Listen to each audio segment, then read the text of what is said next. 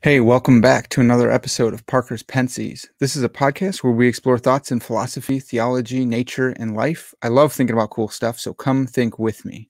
Today's episode, if you want to categorize it, so philosophy, theology, nature, life, this one's going to be nature and life, but we're going to get into some philosophy of beauty, maybe a little theology and how that relates to beauty. But I have with me Tanner Serpa from SerpaDesign. If you guys are in the aquarium world or aquascape world at all, you know this dude on YouTube. If you're not, this dude's a big deal. He's awesome. Look up his stuff, SerpaDesign on YouTube. You will get sucked in for hours and hours watching him build tanks for his awesome animals. Before we jump in on that, I just want to thank the Patreon patrons. Like I say this all the time, you guys are so awesome because you really are. Like I've said before, I want to take this thing to the next level. I want to be traveling around, going to different professors and my guests' place of work. I want to talk with them in situ, like where they're at. So I've had a lot of you guys join the team, and a lot of you have helped out. And so that's becoming more and more of reality. You got some new equipment, so we're going to make that happen. If you've benefited from this podcast, please consider becoming a patron. Support me on Patreon. You can find the link in the description wherever you're consuming this right now. That's a terrible word. Wherever you're receiving this, listening to this. And then also you can like and subscribe on YouTube. Leave me a comment. I love hearing from you guys. I right now will respond until things get too insane. And then you can go to Apple Podcasts and leave me a 5-star review and a comment. That would also help all the algorithms and all that good stuff, which we might get into here today. So without further ado, let me just pull Tanner in. Tanner, dude, thanks so much for coming on the podcast. Yeah, no problem. It was interesting to meet you at Aqualand, and sorry if I was like a little bit off whenever you first met me. I was doing so much stuff, and it was just like oh, okay, I don't know. That's kind of a weird thing, but anyway. No worries, man. I kind of just like bombarded you. I was like, hey, man, I like your channel, all this stuff. So it's really great being able to talk with you here. Real quick, Tanner, you have. Last time I checked this morning, you have 919,000 subscribers on YouTube. Yeah, you'd know better than me. I haven't looked in a couple of days. So. Yeah, a couple of days and you got like 20,000. It's crazy, man. Are you full time with YouTube? Yeah. So current as of last Valentine's Day, that was actually my last day at my regular job. So yeah, now I do this all full time. Okay. Well, what was the regular job before this? So it was title insurance. So it's just like I was doing curative work, like customer service, that type of thing. And do you want to know like the whole background of that? It's kind of interesting. Yeah, bring it in, dude. I want to hear it all. Cool. So I went to school for graphic design, and I have a bachelor's in fine arts. I was working 2 part-time jobs, and around the same time, sort of when I got out of school, I was trying to find a full-time job, but I couldn't. I also wanted to get married, and I asked my wife's parents for their blessing, and they're like, well, we'd prefer that you had a stable job, benefits, all that kind of thing. So yeah. I went and found the first job I could, because at the time it was like right around when I started doing YouTube, and I just had a feeling like this YouTube's going to take off. And so that title job was just kind of like a stepping stone sort of thing, just so I could achieve my other goals at the time. And that's kind of what happened. Holy cow, man. That's hilarious. You got a job so you could get married. That's right. That's like medieval time stuff. That's like an old love story, dude. That's fantastic. So you had a feeling from the beginning that this was going to take off?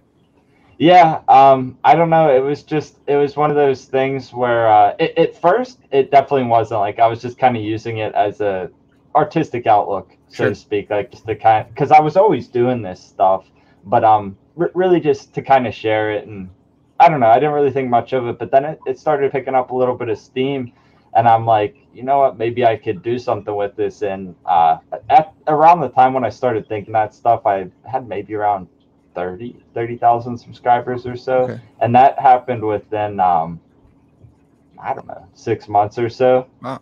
So yeah, it started taking, but keep in mind, I had been on YouTube since like 2006. It was just like really at that time I got serious with it. But okay. I don't know. I just had a feeling about it, and I just thought, and if it didn't work out, then I would have did something else. Like, right. Yeah, that makes sense. That's That is wild. So for me, I got started on, I just put up random videos on YouTube back in the day, but in 2015, I uploaded this video of my giant African bullfrogs eating stuff, and people started like hating on me, and because I fed them a live mouse, because and this wasn't something I did for like just cause, but I thought about it. I thought about the ethics of it. I thought like this frog, you know, he sits in my aquarium. He sits in my whatever you call it, terrarium, paludarium. I want to ask you about that stuff too. Yeah. But I was like, you know, in the wild, he might get a shrew, he might get a vole or something. So I want to see if like that sparks up his life, and it did. I put that on YouTube, and everyone started hating on it. So I turned off the comments. Went to Puerto Rico for a year with the ministry I work for, and I saw someone watching my video in a gym, and I looked back, and I had 1 million views, and I was like, this is insane. I don't even know how to think about this. And now it's got like 38 million. So I had no idea at all. And then I can't get anyone else to watch any of the rest of my stuff. So they just want to watch frogs eating mice, which is what I've done to myself. But it's really interesting that you were like, no, I'm going to do this. I'm going to set out to do this. And you're actually doing it. It's fantastic. Well, first of all, what do you call yourself? Do you call yourself a YouTuber? Do you call yourself a aquascaper? Like how do you refer to yourself? So like, if I just have to tell the like average person or whatever, I just say, I'm a YouTuber, and I just leave it at that. But like, if I had to actually classify myself, it would just be, I don't know, just, I guess in general, content creator. Like I just make stuff and, try to make like a positive impact with the things I'm doing, you know? Yeah, totally. Well, so you said you've been doing this like forever. How'd you ever get into keeping animals at all? Yes. So when we were young, you know, my brother and I, we used to go outside and catch salamanders, crayfish, you know, all just down at the creek. And luckily we live in an area where it's pretty prevalent. But you know, I was probably 5, 6 or so, and we were like, why don't we try to keep this stuff inside? And that was whenever the whole boom with like Steve Irwin and you know, all those types of people. So I'm sure that had something to do with it. But you know, we started keeping stuff indoors, and we actually were pretty good at it, like right out of the gates. And looking back, it was very rudimentary and not, you know, obviously not on par with what I'm doing now. Right. But we had toads, and we kept them for, I don't know, 6 years or so, which I would say is pretty solid for just 2 kids not really knowing what they're doing. Right. And I think I was 8. Yeah, I was like 8 or so, and they bought me a African bullfrog for my birthday, and I had him for 14 years. And so it was just like, you know, it just kind of naturally happened from being outside and wanting not only to be able to see this stuff outside, but to have them in our home as well. Yeah. So were you guys always like doing I know you said it's not on par with what you're doing now, but were you always adding live plants and trying to make it look beautiful? Well, I mean, I guess in our eyes it was beautiful, but it was just like grabbing stuff from outside and throwing it in there. And you don't really understand about arrangements and scale and just all the different elements of design when you're that young. So you just kind of do things. You're like, oh yeah, that looks cool. But in retrospect, obviously it's not, you know, not that nice looking. Yeah. I'm the same way. I got started. My dad was going for a walk, and he comes home with this brown paper bag, and inside is this little like toy looking dinosaur, and it's a baby common snapping turtle. Wow. And it changed my whole life. You know, I was like maybe 8, and it was called Snappy, like everyone's snapping turtle is called, and changed everything. So then I got African clawed frogs, and we had anoles and all sorts of stuff growing up, and I would catch everything and keep it. And my mom would always say, like, can't you just look? Like, can't you just don't keep it? Don't keep everything. And I wouldn't keep it very long. I'd take painted turtles home, you know, and raise them up for a couple months and release them. And now it's like, I don't know the ecological impact of what I've done. Yeah, who knows if there's anything there. But I just recently started, like the last 4 years, started getting into more of what you're doing. I want live plants in there. I want things to look beautiful. I want what's best for the animal, not just what's easiest for me to clean. And I'm not very handy, but I'm watching your videos, and I'm making a tank right now. It's probably a paludarium or a riparium for some Blandings turtles, but I have to watch your video like 100 times because I'm not handy. Yeah. Are you handy like that? Like, I know you are handy, but did that come with the builds, or was that already like things clicked and made sense to you? Yeah, so that kind of came before I really started with the builds. I just always sort of had I guess if you want to put it as an engineering mind, like I Yeah. always was obsessed with how things work, and so probably not a good idea, but I used to take apart the family computer and put it back together, and like I never broke it, but Yeah. I always did that, and I remember like I was probably like 5 years old. My dad he had a deck built around our pool, and there was scrap wood, so I got the hand saw and hammer and nails, and I made this little chair, and it actually was pretty solid for Wow. like not having any instructions or anything like that. So it just, I don't know, honestly, ever since I was young, I just had this ability to think things out in my head and materialize them, if you want to put it that way. Yeah. Well, that's awesome. I'm glad that you're doing what you're doing. There's some things I just can't follow you on. Like anytime you cut glass, I'm like, bro, that's not for me. I can't do that one. But I think if I watched it enough, I probably could. Have you Um, tried? I haven't tried. I gotta like. There's all this equipment I gotta get. So one thing that's interesting is as you, if I needed to put together a new tank, I could do that like that. Like I got all the stuff from my other tanks, and you can all once you have it, you have it. I Yeah, think it's the same thing with like tools.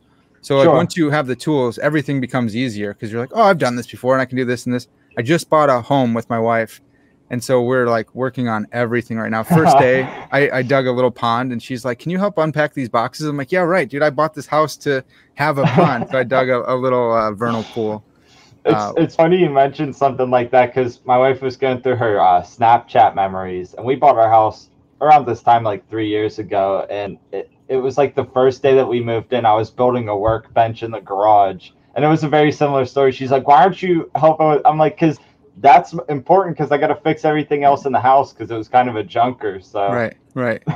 Yeah, first things first. Your story is a little bit better than mine. Mine was just selfish. But so Tanner, you had this idea that this was going to take off. I thought mine was never going to take off. I was really surprised. How'd you end up like taking off? You said you had 30,000. That's pretty big. Nothing compared to what you have now. Was there one video that really made you pop, or was it a progressive haul?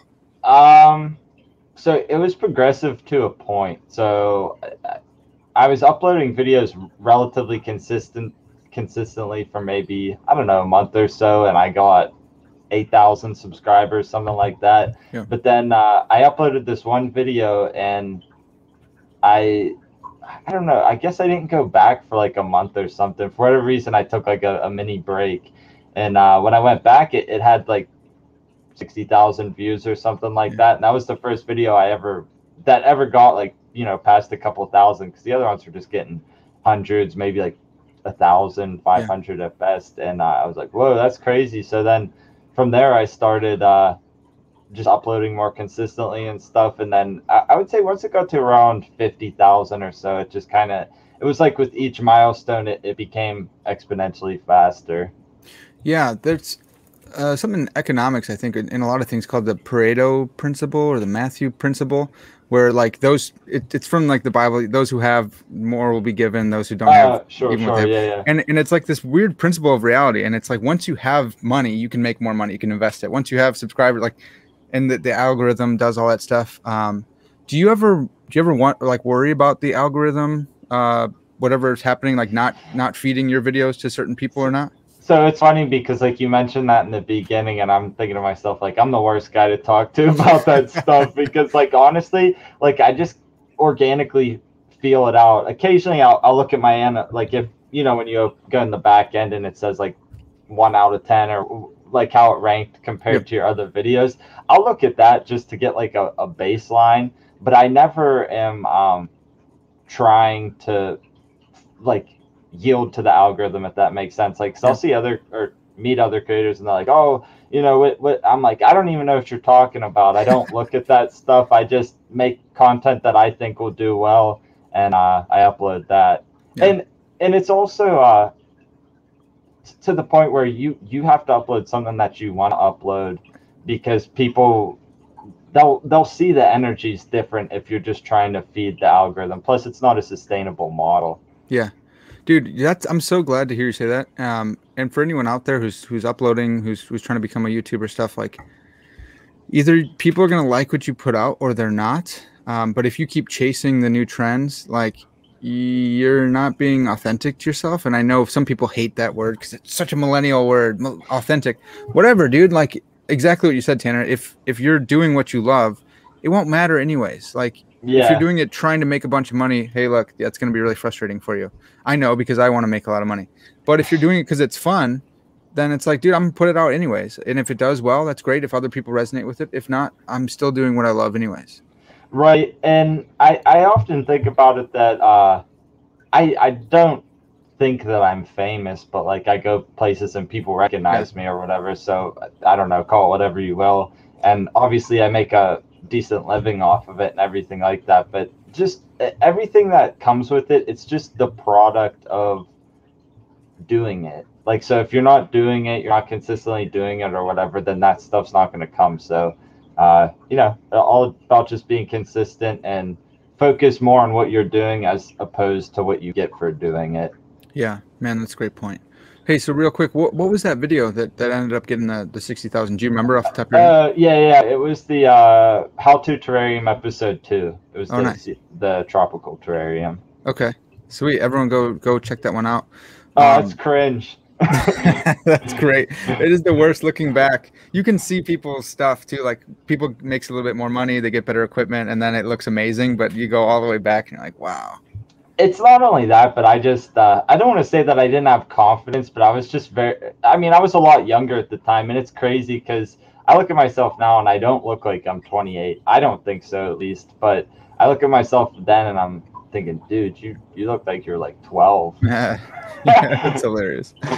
Yeah, you don't look 28. So I'm 29. I don't know if I look 29 or not, but I think that's why I resonate with so much of what you're saying, like the Steve Irwin stuff. Like, dude, we're right there. Like, I was so I wrestled all growing up. Like, I identified as a wrestler. That was my whole thing. Yeah. But so with that came like I would hide all the frog and turtle stuff. I had all these frogs, all these turtles, and people would come over to my house and be like, "Yo, what's going on here?" I'm like, "Dude, don't worry about that." It was like my thing that I would always hide from people. Yeah. And then I found out about like herping. People go out into the rivers and they look for turtles and frogs. And I was like, I didn't know that was a thing. It was like a secret, like hidden obsession that I had. Sure. And now I'm cool with it. And now everyone knows because I got this frog video that I can't beat with the YouTube. I'm trying to that's my legacy to the world. So I'm trying to work on that. Well, I've never had a video get even remotely that many views. So maybe that'll make you feel a little bit better about it. Yeah, thanks. Well, so I wanted to ask about like new builds. So you're doing what you like. I'm sure every now and then it's like I bet this could get views, or you'll do like a build off with somebody, another content creator. But when it comes to just your own content, how are you coming up with new ideas? And man, what happens when you run out of space? Well, a lot of people have been saying I was running out of space for years. I always find a way to make it work. That's right. I don't know. My wife will tell you I say the same exact thing. Like, there's a wall right there I can use. Yeah, we make it work. When is this going up? Maybe next week. Yeah. Okay. I can't say too much then. I don't like to talk about things before I do them, but yeah. I just added a lot of new stuff in a different room of my house. So nice. That's pretty cool. But we're working to get an addition built on the back that I'm excited about it because I could actually design it around what I'm doing as opposed to like retrofitting an existing space. But right now it's wacky trying to find people that will do it, and material prices are ridiculous and stuff. Oh, it's insane. We'll see when that will happen, but I'm still just, I don't know. I make it work. Yeah. Well, so how do you come up with like the new ideas? If you guys don't know Tanner, like if you really need to go check out his stuff because he creates all these little worlds, and he'll use like an old flask or whatever it is. Like he uses all these different little things to make really cool little worlds. So sorry about that. No worries, dude. How do you come up with the new ideas? I don't even know. I honestly I'll just be driving somewhere and all of a sudden I'll just get like a spark of inspiration. It's like, okay, so I always come up with the idea first. So for example, that I don't know if you can, you can see it. This aquarium, it like it overflows off the sides and it's filtered from underneath. Yeah. I thought about it, and other people have done stuff similar to that before, but I was thinking about it. I'm like, okay, so I start with the idea and then I reverse engineer it. So it's like, okay, I got to filter it. How could I do that? Well, I get a filter that goes up from the bottom, and I'll put in a check valve. So when the water goes, or if the electricity goes off, it's not going to flood out into my room and Right. whatever. So I come up with the idea. I don't know. They just come randomly to me a lot of the time, and then I just kind of reverse engineer from various things I've learned. And so then with each build, I learned something new with every single build. So it's like I'm always building upon what I know. So then I have more to reverse engineer from, if that Yeah. makes sense. No, it makes a lot of sense. Are you usually thinking of, are you like animal first? Like I want these cichlids or cichlids, I want this or that frog, and then I build a thing? Or are you thinking I want a really cool thing and oh, this animal would look sweet in there? So it depends, because like not a good amount of projects I do are not animal centric. Right. Like I do them specifically for plants, or I got an idea. Oh, I want to put a river in a bottle. How could I do that? And so then I think about something like that. And that would be one where I'd come up with the build first. And then as I'm doing it, I'm thinking, is there anything that could live in this? Maybe some tiny millipedes or isopods or something like that. But with other builds, if say it was for my bullfrog or for a specific fish, then I'll start with the fish, figure out what would be suitable for them. And like I have a tank to my right here. It has silver dollar fish. Yeah. They get pretty large and they eat plants. So then that brings up an issue. How can I have live plants with this fish? Because they're just going to shred them up. Okay, I got to get everything grown up out of the top. So then they're kind of the point that I would reverse engineer from. Oh, So okay. Yeah. so if it is a build for a specific animal, I start with them and then build it around their needs, and also kind of like what my idea of the build would be. Okay. So this might be a good time for some definitions. There's all these different words. So growing up, I called everything an aquarium or a terrarium, but there's vivariums, aquarium, terrarium, paludarium, riparium, solarium. Can you help us with some of these words? Like what's the difference between well, first just aquarium and terrarium, I guess. Sure, yeah. Aquarium, terrarium are the big two, and then everything else kind of falls under those categories. Like aquarium, pretty self-explanatory, a box with water in it that houses aquatic animals. So it could be frogs, fish, whatever. A terrarium, on the other hand, is the same thing. So it could be a box, a jar, what have you, and it houses plants. So then you have all the subcategories. A vivarium is a terrarium, and it houses animals. So it's the same thing, it just has animals in it. So if you had a vivarium and you called it a terrarium, that'd be perfectly acceptable. Okay.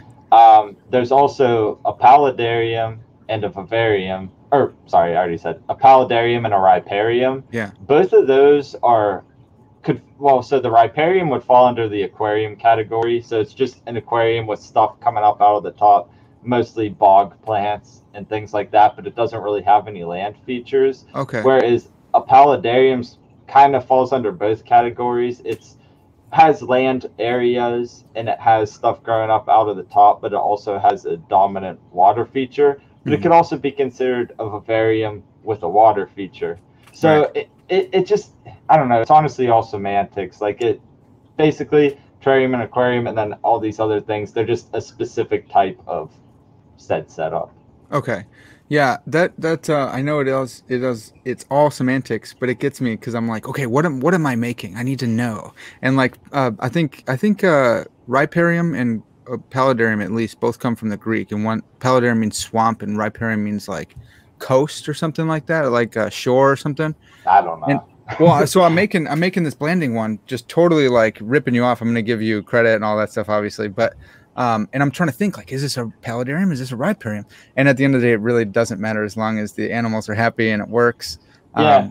Well, if you're gonna have just easy way to figure it out, is it gonna have land? Then it's a paludarium. Okay, that's paludarium. There we go. Yeah. Boom. All right. So Tanner, I wanted to ask you about like your favorite build. You got so many cool ones going on. Maybe it's one you can't talk about right now. That's cool. But if you just whatever the favorite one that you can talk about, do you have a favorite? typically, I don't know. It's like I like a lot of different builds for different reasons. If I had to choose one that I like just all around the best, like I think it turned out as close to my vision and everything, was the updated Firebelly Toad Paludarium. I don't know if you're familiar with that I one. That am. has like That one's amazing. yeah, that I just really like how it turned out. It functions really well, and it's just a perfect example of like if you take a lot of time to do the setup and think about all the different components, the maintenance of it is virtually none. I've done 2 water changes on it maybe, and I feed it every day. I don't miss it, nothing like that, and it's been set up for a year now, and Wow. I virtually do nothing with it, and it looks better than it did. Other one, this big tank right here, that big one I just set up, that one's definitely a favorite for me just because it's kind of like it's just like all the things I've done over the years. So woodworking, the different vivarium backgrounds and all that kind of stuff. It's just like what happens after you've been doing this for 22 plus years. It just, I just love it. Yeah, that one's amazing. They're all amazing, but that one, like even the size is like something you'd find at like the Shed Aquarium in Chicago or something. It's just amazing that that's in your house. Do you have to worry about so one thing I learned getting this house, I have a library in here, and then I have all my animals over there, and like all the old books that I've been collecting had just mold because we were gone because they're so wet. Do you have to worry about like humidity or anything in there? So in the summer, it can be a little bit of an issue. We just run a dehumidifier and it's fine. But in the winter, it's so dry that it just it evens it out. Okay. Yeah, we had to get a dehum too, and it's running all the time. Yeah. Well, we only run it at night, but it's like if we could keep it around 50-55% humidity, it's pretty solid. Okay. Okay, nice. So dude, there's so many things that I just want to ask you, and maybe we could talk later too, but you had so sorry for the listeners, but this is for me here. I think you said you had a common snapping turtle growing up. Yeah. And then you were asking like, hey, should I get another one, stuff like that. Dude, if you can, you've got to get an alligator snapping turtle.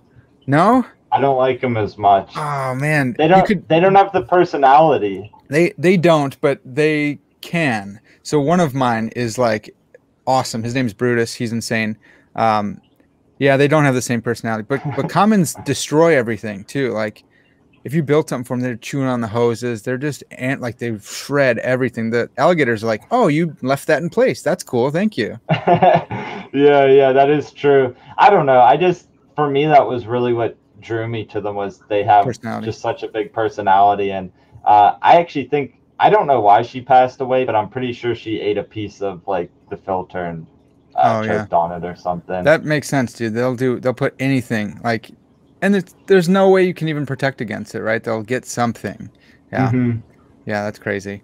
All right. So I just had to put that one out there. So dude, I love Samson. He's probably my favorite one because I have giant African bullfrogs myself. Yeah. Can you tell us a little bit about like Samson? Like when did you get him? Like what's the deal? He's my favorite. Is there another favorite on the channel that everyone's always asking about? I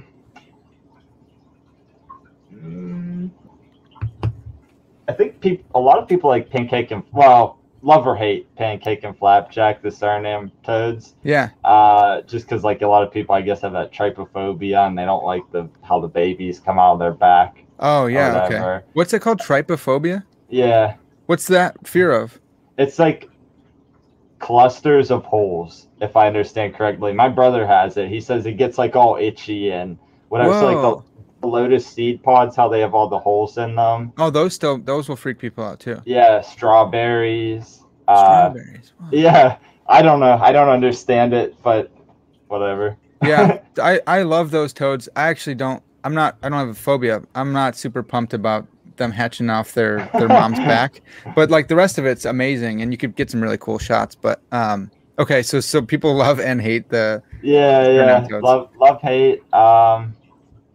I think a lot of people like Henry too. I don't know. It's just I feel like there's the way my channel is. It's weird because there's some people that only watch for aquariums, some people that don't even care about the animals. They just want to see plant stuff, and then Sure. other people like the reptiles. I don't know. So I guess it depends on who you're asking. Yeah. Yeah. Okay.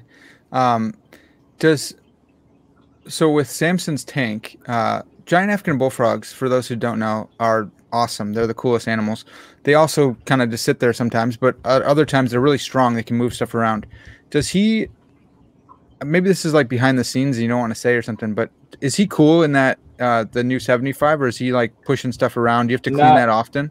no, it's actually really easy to clean. Like occasionally I have to spot clean for poop. Yeah. Like, and it's always easy to know because if he was sitting on the land for a little while and then all of a sudden he's in the water, he either crapped in the water or on land. So it's like, I'll just, if it's not in the water, I check the land and then I pull it out. But I would say honestly, for the most part, he keeps it pretty intact. It's large enough that he can kind of move around and do what he needs to do. But I think I want to go bigger at some point Yeah, for him. that'd be awesome. Yeah. I've got four of them right now, and two are really small, and I want to breed them eventually. I just think that'd be awesome to see the full, Yeah. the full cycle. I'd be really hard to sell them because that would hurt me, but I'd probably have to because I can't have 300 frogs.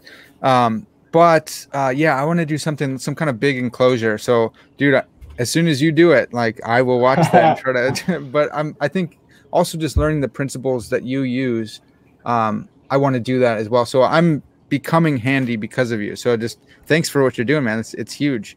Yeah, no problem. It's weird because the way the channel started was, I guess, what's the word I'm looking for?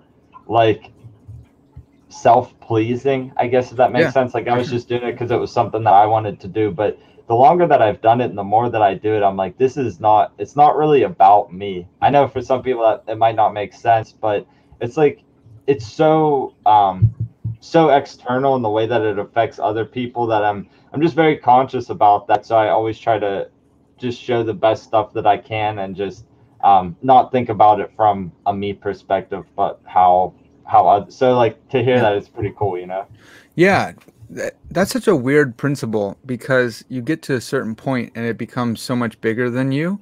Mm-hmm. Do you remember when that happened? Was that like after that 60,000 views, or like when did it start becoming like this is bigger than me kind of thing? So it was, I had maybe 40 or 50,000 subscribers, and my wife and I went on vacation, and somebody recognized me. So my channel wasn't even big at that time, but that was really when I was like, man, this is weird. Like people know who I am just like on other parts of the world. And a couple months later, somebody else recognized me at Home Depot. And so I would say around like when I started getting recognized in person, I was like, this is kind of weird. But then I would get stories of people who said they were suffering from depression or, stuff like that. And they watched my videos and it really helped them and stuff. And so when people were being vocal about how my content was being positive to them and how it was changing their lives and stuff, I'm like, I didn't anticipate this, but it kind of made sense, that this is like, obviously everything about it blesses me, but it blesses more people than myself.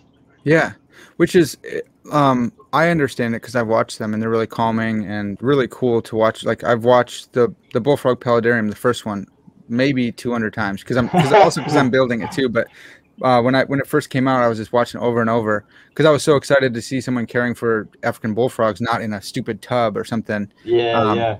But I can see it at the other level. It's like this dude is building tanks and he's changing this person's life who had, depression or something.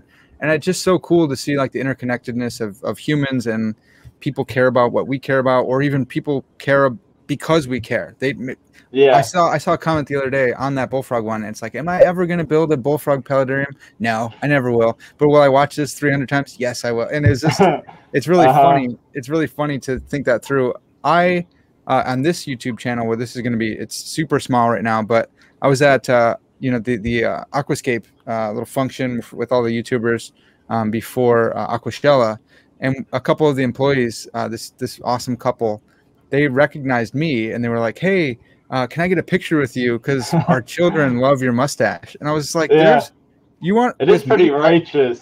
Yeah, it was. Oh, thanks, man. I appreciate that. Yeah, that was it was hilarious because I'm like, there are people here with like millions of subscribers, and you're asking me for a picture. Yeah, sure, I'll take a picture. And then Yeah, every now and then I get some people. This one dude's gonna study philosophy because he's been watching the channel, and it's awesome, man. It's so cool to think like all the. I don't know how plugged in you are to the world of YouTube, but there's like a lot. People say it's evil, this evil corporation. But there's a lot of really cool stuff when you just put your own content out there and you're sincere and can change the world. It's wild. yeah, dude. That's the thing. Like, if um, it's not necessarily always the what's what I'm looking for, like the big thing. It's like the things that make up. So it's like I'm part of the big thing, Yeah. but I'm separate as well. If that makes Yeah. sense. And Yeah. I don't know, man. If I can be a positive influence on people who are hurting or whatever, then I would have to say it's probably a good thing. That's awesome, man. That's huge. So I wanted to get into beauty because I think what you do is beautiful. When you're building, are you thinking I want to mimic what's going on in nature, or are you thinking I want to enhance it or make it look more beautiful? As you're designing stuff, what's going through your mind there? Well, I mean, I go into everything with the expectation that it's never going to be as beautiful or more beautiful than nature, I should say. Okay. Because like a lot of things I do, you could argue that they're indistinguishable. Like it would look like it was something just plucked out of nature or whatever. But I'm never going in with the idea that, oh, I'm going to make it better or do better than it's already been done or whatever, because it's just not going to happen. But I will come up with weird ideas where it's like, oh, what if this thing was upside down and the land was upside down? So like, kind of just wacky Yeah. science fiction type ideas and see if I can make them happen. And a lot of times I can. So I try to take what happens in nature and do it differently, if that Okay. makes sense, but not better. A lot of times I'll try to replicate things in nature, but then other times I'm just kind of using it as a loose guide. It's, it have these types of plants and they'd be sort of arranged like that. So I kind of just use it as a loose framework and use it as my own sort of creative outlet and do what I think would look good a lot of the Okay. time. Yeah, that's helpful. Do you think this? Yeah, this is a wild question, but do you think is beauty in the eye of the beholder, or is beauty more objective than that? I know we all have our own preferences and stuff, but like, Sure. yeah, what do you make of Uh, that? I honestly, the longer that I do it and the more stuff that I see people do or whatever, there's things that anybody could do and most people will think, oh, that's beautiful or whatever. But Hmm. I honestly think that it probably is partly subjective because Hmm. when so subjective and what's the word I'm looking for? Like see, this is why it's nice to have a script. I don't have to think about what I have to say. Awesome. Yeah.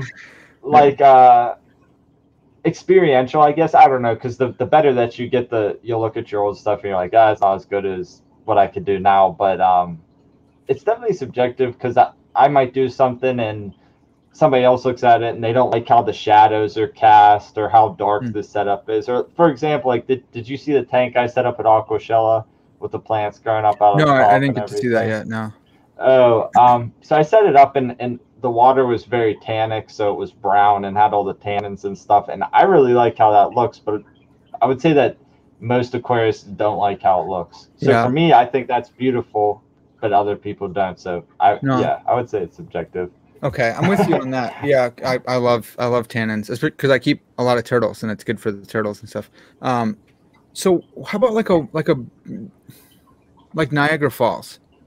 Mm, maybe it's not beautiful because you see the guardrails and stuff like that. But if you look past that, like I would say the Grand Canyon, Niagara Falls, like objectively beautiful. And if you don't recognize that, then there's something off about well, you. What do you well, make of it?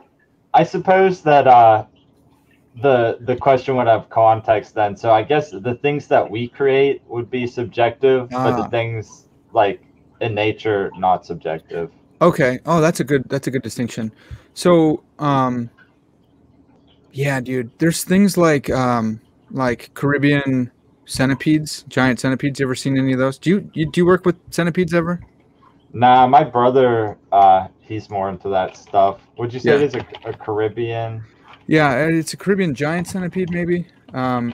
They are the things of nightmares to me. Yeah, yeah. They're horrifying. And I lived in Puerto Rico for a year. The last night, I'm packing up all my clothes, and I'm kind of a slob, man. So I had a whole pile of dirty clothes. And I look out of the corner of my eye, and I see one in my room, this big, climb into my pile of clothes. And I had to get my roommate, and so we're like looking for it, and we finally captured it and killed it. But they're venomous. So like if it bit me, I got to go to the hospital now. Yeah. Horrible, scary things. These things eat roaches and tarantulas. Like I called it, it's fear's nightmare. Everything that everyone else is afraid of, that thing is afraid of this thing. But there are people who probably love them. Well, I know people that love them, but they probably will use your videos to make a sweet, paludarium or whatever kind of terrarium for this thing. Yeah. And I'm thinking that's hideous, that's horrible, but yet that comes from nature. And I there's mean, like ugly things in nature. It freaks me out, so here's the thing. I look at it and I'm like, oh, I see it and I see a beautiful animal. I'm like, it looks cool and whatever. And I think a lot of times, like, we're predisposed, like how people are with snakes. Yes. They're predisposed to be afraid of it simply because it's a snake, and anything else that looks like a snake, then they're afraid of that as well. But if you actually look, like, because my mom, she doesn't like snakes, but my snake Houdini, he'd be out wherever, and she's like, I don't like him, but he is beautiful. Yeah. Like just the scale patterns and everything like that. And I don't know. I just feel like probably a lot of it comes from life experience and predispositions to look past how it looks and instead think about, like, because centipedes, like you said, that they're nature's killer. They kill everything, right. And they can't be killed because they're just coated in all that armor and everything. Yeah. So like that's what you see first, instead of seeing like, oh, look at the ombre in the different plates, and you know what I mean? Dude, that's a great point. Dang it, you're changing my mind here. Okay, well, let's do one more. Let's do cockroaches. So I actually do have a phobia of cockroaches, and I don't. Well, sometimes I get scared, but I can't control my mouth, dude. Like I will just swear this huge, terrible string of every profanity that is in my head. Yeah, it's horrible. But I lived in Puerto Rico, and they were everywhere, and I had this AC unit, this old janky one that would always rattle. Yeah. And then one day it shot out a bunch of roach parts, and I realized the rattling was because cockroaches lived in there. Yeah. And they're like, there's this long history of cockroaches infesting my mom's house when she was young and telling me about it, and my dad. So it's in there deep. I hate them so much. Can we I have dubia roaches to feed to my frogs, and I thought I could use that to like immersion therapy myself out of this phobia, but it's not working. Yeah, I think you might keep dubias as well. Is that? I used to, but not the needs. Like I don't need to feed them to anything anymore, so I don't keep them. Okay, so can you do what you just did with centipedes with cockroaches or dubia roaches? So yeah, look up a picture of a giant hissing cockroach. Okay. Well, here, I got them in here. Yeah. Unfortunately, they live there rent free. Okay. So I look at it like a Madagascan hissing cockroach. And I'm like, oh, it's cool. It has those little horns, and then it has the same thing going on with like a little bit of an ombre or a gradation in its scales. And I don't know. I honestly think they look pretty neat, and I think that's probably a better one to start with than a dubia, because they're super large, which might be off-putting, but they're slower. Yeah. And so you can keep a closer eye on them or whatever. Yeah. And I think it's also observing the behaviors, because I had those for a while, and they do have an intelligence, and they're intuitive, and if you watch them, it's kind of cute actually. But I know, roaches being cute, they constantly clean themselves. They don't like to have dust and stuff on them, so you see them like cleaning themselves and stuff, and I don't know, I think it's kind of cool. Man, this is really fascinating to me. Do you think there's anything ugly in nature? Like what? Like a mosquito? Like they do evil things, right? But so yeah, this is a tough one, because I study philosophy and theology, and in philosophy, a counterexample to Plato is like hair and filth. Plato has this realm of things that exist, and they're all supposed to be good and stuff like that. well, there's hair and filth, and is there a form of that? And then in theology, it's like, well, hey, God made mosquitoes, dude. Like, what kind of God is this? But the way you're thinking about stuff, it's like, hey, that's our perception of it being bad. But Well, if you look with different eyes, it might be really cool. yeah, I mean, I don't particularly like mosquitoes at all. But I just pulled up a picture of it, and I suppose I just see the artistry, and it's like you look at it, it's like, dang, it's so small, but it has these really intricate eyes and color patterns and stuff. So it's just like I see the, I don't know. I guess I do see the beauty in stuff, Yeah. even that I hate. Wow, dude, that's cool. Because I do that with most things, and most people think I'm weird because I'll look at a cicada and I'll be like, dude, that's a green one. That's really cool. Look at all I the love pattern. cicadas. Yeah, cicadas are really cool, and people hate them because they're noisy, right? But I'll change the perspective on them forever. yeah. Whenever you're done with this, or anybody else, look up a picture of a cicada's face, and then look up a picture of a pug's face. Ah. They look just like a pug, or a pug looks like a cicada. Holy cow. So They even got like the under chin thing. Yeah. Wow, Anyway, dude. sorry That's to crazy. cut you off. No, that's the perfect reason to cut me off. That's fantastic. Well, dude, that's really helpful. It's like it's the way you're perceiving things, and you could perceive them as beautiful. And I would want to say they're objectively beautiful, but because, like you said, with our experience and our prior commitments, we think of cockroaches as taking over your house, so they're evil.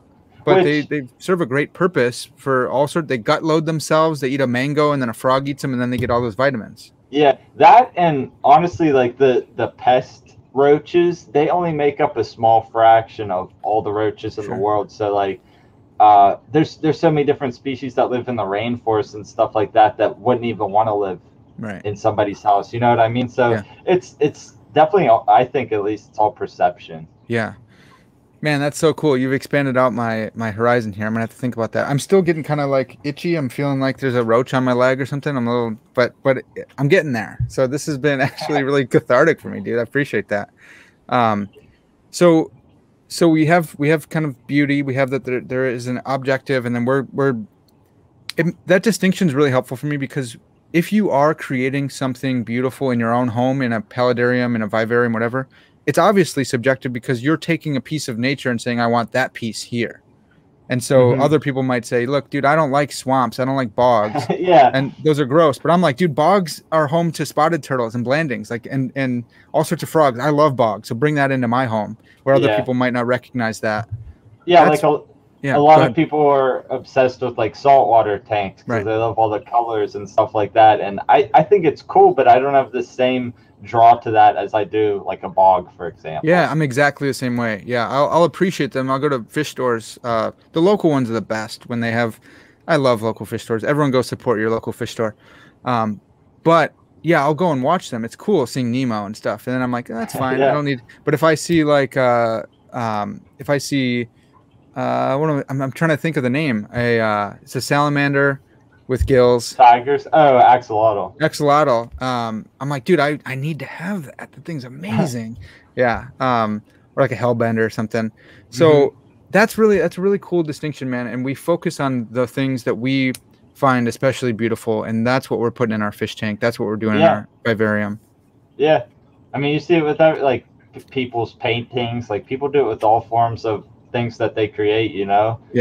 You see his goofy abstract paintings or whatever, and like you might not, a lot of people are like, oh, I don't get it or whatever, but to whoever did it, they might think, oh, I love the way that the colors kind of transition to each other, and I like the grittiness of the text. You know what I mean?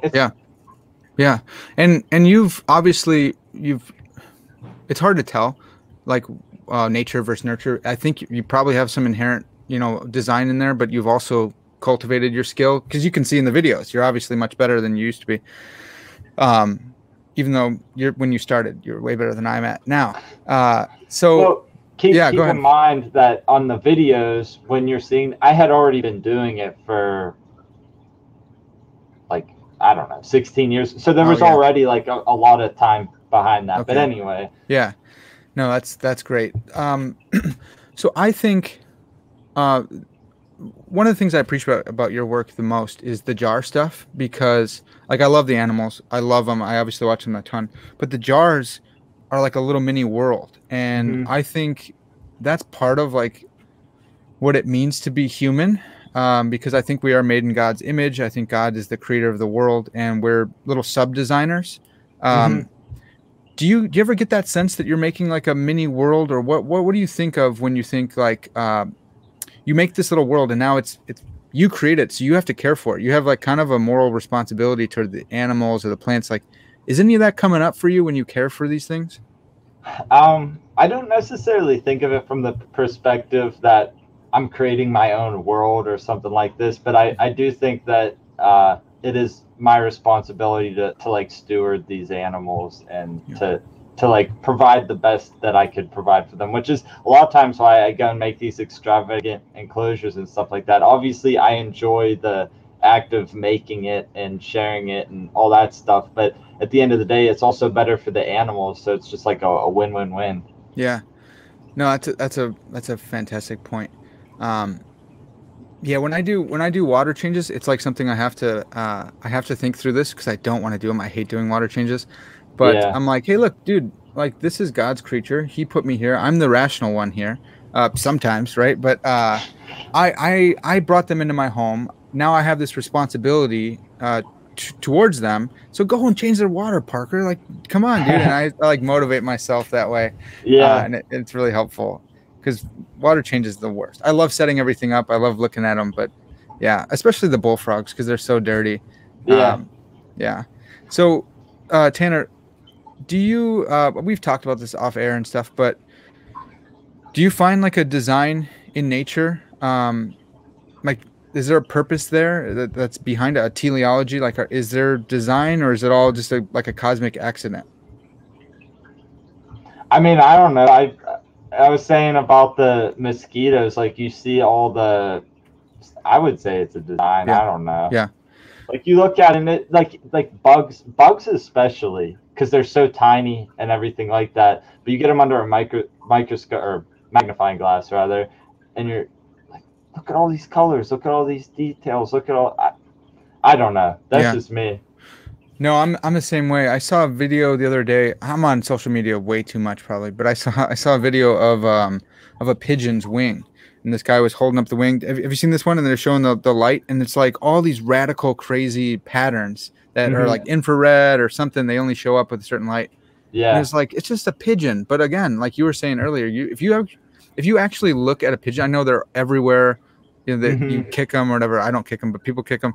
If you look at that thing, it's got this iridescent purple. It's amazing. The beauty and design there, I Yeah. think, is insane. It would seem that there's just like care and intention in every detail on every living thing. You know what I Yeah, mean? yeah. And also, man. So going along with that, I think that we've also been designed to recognize that stuff in like it's put there, but a tiger isn't looking at a deer and is like they're looking at it as food, right? They see a big steak walking through, but they're not like, wow, look at those intricate patterns and look at the horns on this thing. But Yeah. you and I can, because we can perceive those things. Um, and I think that goes along with like Genesis 1, God created us in his image to care for the world. And I think that's what a lot of Christians and people who think about Christians miss, that like we're actually here to care for the world.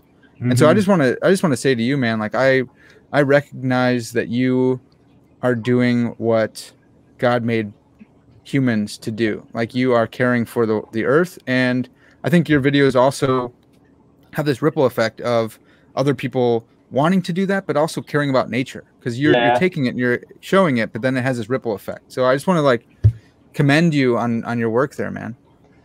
Yeah. I mean, I don't know. I guess kind of in line with that is I think that if I was actually doing some stuff on my website today and kind of like typing up like a bio or whatever, talking about how I think that there's like known scientific benefits, at least for people being outside, being in contact with animals and Right. stuff. And I think that like everybody needs to have at least a house plant. Yeah. Yeah. At least a house plant, right? But you could have aquariums and all these kind of things that I think that, and it's not hard. Like if you understand how to do these things, it's like a lot of people say, oh, how can you care for? It's not hard. Like I've been doing it for so long and I've gradually built Mhm. up my collection and Right. dialed it all in. Obviously, I don't recommend that most people do this, but I'm in a different situation than other people. I also have like a highly active personality to where like if I'm not doing something from the moment I get up to when I go to bed, I can't sleep. Like I Yeah, legit have to exhaust myself. I So it's feel that. not it's not hard for me to do all this stuff. But anyway, um, I just think that people will have a better quality of life if they have animals and nature and things in their life. And I don't know. To me, it just makes sense. And if I can help people along with that, then I think I'm doing my part. Dude, I love that sentiment. I like starting with a houseplant. Usually I don't say that. I usually say a pet, but I think houseplant's safer for everyone because if you kill that, Yeah, you don't want to be killing plants, but it's a houseplant. It's not a cat. But sure. I've been saying that for a long time that it's good for your soul to care for something. And look, I'm not an expert on psychology or depression or anything, but I have heard people um, give advice to people who are suffering from a moderate depression, not something that requires extensive therapy or medicine, but take they say, hey, volunteer at a soup kitchen, take care of a dog, and in caring for something else, it helps you not consider your own situation, or it helps you with your situation. And Yeah, so I think the same thing, you're caring for this plant, something else that's alive.